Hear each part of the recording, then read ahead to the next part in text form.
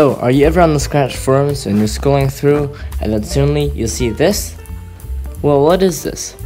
Well, this is a Scratch forum signature, and in this tutorial I'll show you how you can use it. Scratch forum signatures can be used to advertise or show anything that you really like, so it's really useful.